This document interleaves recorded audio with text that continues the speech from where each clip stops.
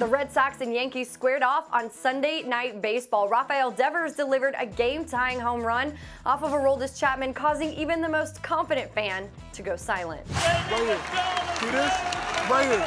Let's go, Chapman. Yo, right here. This is what I'm talking about. Right here. Come on. Let's go. Right here. Let's go. Let's go. Let's go.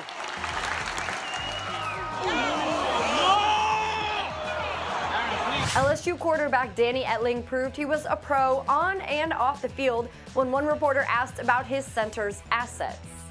You want a nice, plump bottom. Yeah. Just something to put your surface area to put your hands on.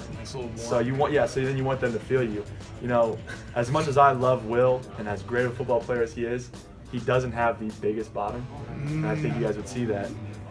But him and I have really worked toward it, so I found a nice surface area to put my hands on. Was Floyd Mayweather trying to use reverse psychology on Conor McGregor when he said this? He's a lot younger.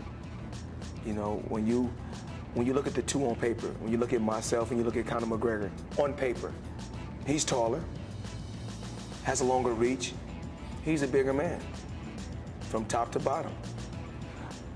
A lot younger, so youth is on his side. And I've been off a couple years. So, and now I'm in my 40s. So, you know, if you look at everything on paper, it leans towards Conor McGregor.